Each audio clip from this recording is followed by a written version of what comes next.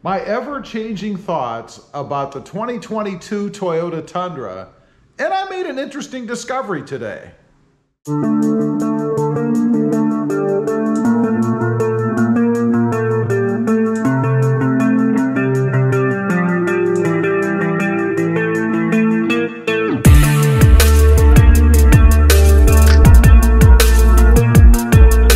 Good evening, everybody, and welcome back to Rob Motive FST. You know, my thoughts about the new Toyota Tundra, the redesigned Toyota Tundra, seem to be ever-changing.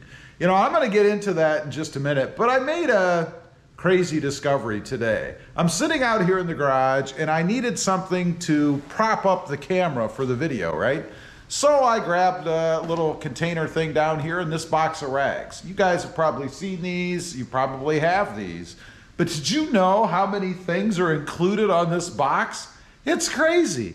I've never noticed before, but if you look at the top of the box, there's a couple of cutouts to hold stuff. You know, paint brushes, tools, whatever. You just pop these out, you can stick them down in there. A good way to keep track of stuff. Never noticed that until today. Over here, there's a conversion little area. Converting ounces to tablespoons and liters, you know, metrics to English, whatever. Never noticed that before. And then I had looked at the side, there's an actual handle here. You can carry this thing around. Never noticed that before. Turning it upside down, there are more conversions down here. Shows you visually different measurements and things, widths, diameters. There's a ruler back here. I mean, what a handy box. It's a dumb thing, I know, but gee, all these things that they've included. Kudos to Scott's for putting this stuff on this simple box. You know, I think more manufacturers should do things like that to help us out. Just some cool little features that, frankly, I never noticed before. Anyway, I just wanted to share that. You may not be aware. You may have one of these boxes of rags sitting in your garage. Check it out sometime. So let's get to the main topic here. It's not boxes.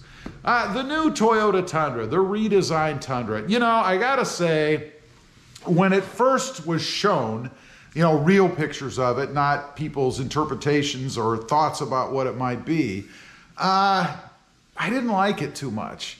And I'm not saying I'm in love with it now, because I'm not. It looks squatty to me. Wasn't real excited about the way the grille was done in the front. I still think the current model looks better. I like this grille work better than the new one, but it has grown on me a little bit.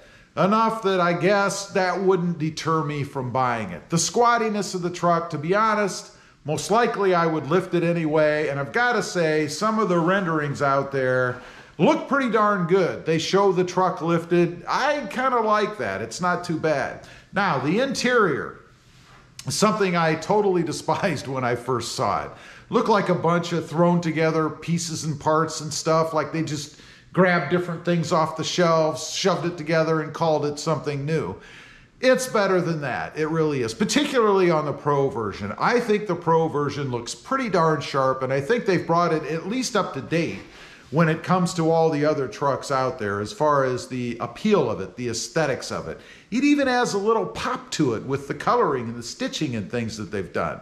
Can't say that it's the best it could be. I mean, I would prefer that the infotainment screen was actually better integrated into the dash rather than just sticking it up above the top dash part. But still, I do like that they have a bigger screen. I think that's awesome, and kudos to Toyota for actually making a bigger screen.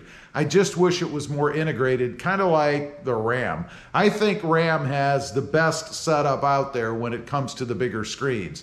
It's all integrated right into the dash, and it looks pretty darn good. So my thoughts about it have evolved a little bit. They're ever changing. I guess the more I've seen it in pictures and stuff, the more I've liked it, which leads me to believe that when I finally get to see one in person, I may actually like it. That's what I'm hoping, because the plan has been to get one, to put one on the channel when it makes sense, when I can. I'm not going to pay a premium for it, and this is one of the things that I still despise about it. I'm not paying a premium for it. I'm not paying a big markup. I think that's absurd. It's money you are never going to get back. As soon as they fill the market, which is going to happen eventually, they're not going to be worth what you'll pay in that dealer markup or market adjustment, whatever you want to call it. That's money that you're just going to throw in the trash. You might as well wait. I'll give you an example. You might as well wait till they're out, prices stabilize, things are normal. You can actually get something below MSRP, hopefully. And then on the day that you're going to do that, bring an extra 5, 10 grand with you and just throw it in the trash before you leave. Because it's exactly the same thing once the market settles and everything comes back to normal, which hopefully won't be too much longer. I'm hearing, as far as mass availability, we're probably looking at somewhere towards the end of 2022, next year, before there are an abundance of new Tundras out there that you can actually go to the lot and see. I don't think that means there's going to be tons of them, but I do think that's going to help to bring the price down some, at least to MSRP or maybe a little bit below, because dealers are then going to be in a different position. We are going to be in charge again when it comes to wanting the new truck. Now, I got to talk about fuel economy for a minute. I've seen some tests out there, some real world experience with the truck, and nothing I've seen is overwhelming, is outstanding. It seems to me that the estimates that Toyota has put out there, or at least I shouldn't say Toyota has put out there, what everybody's talking about, the guesses seem to be a bit high. It seems that the truck is actually, in real world situations, performing a little bit lower. Now, who knows, maybe when this new hybrid comes out, it'll be better, things will improve, but I don't think we're gonna see anything earth-shattering or mind-blowing like Toyota promised. I think they're gonna let us down in that area. Who knows? I'm real interested down the road to see what they do with some sort of an EV, an electric vehicle, some sort of an electric truck. You know it's coming. I think there's been an explosion of electric vehicles on the market lately, or at least proposed vehicles. There aren't tons out there that you can put your hands on yet, but I do think they're coming, and Toyota is going to have to follow suit as well. So that's when it's going to get real interesting to see what they actually do. So I think my impression of the 2022 Tundra, the redesigned Tundra, really is ever changing. For the good, for the positive. It's grown on me a bit. Can't say that I like it more than this truck, except for the interior. I will say what they've done with the interior, I do like more than the current model. But everything else, hands down for me, is not as good as what we currently have. Anyway, I just wanted to get on, kind of talk about that a little bit, share my thoughts on it.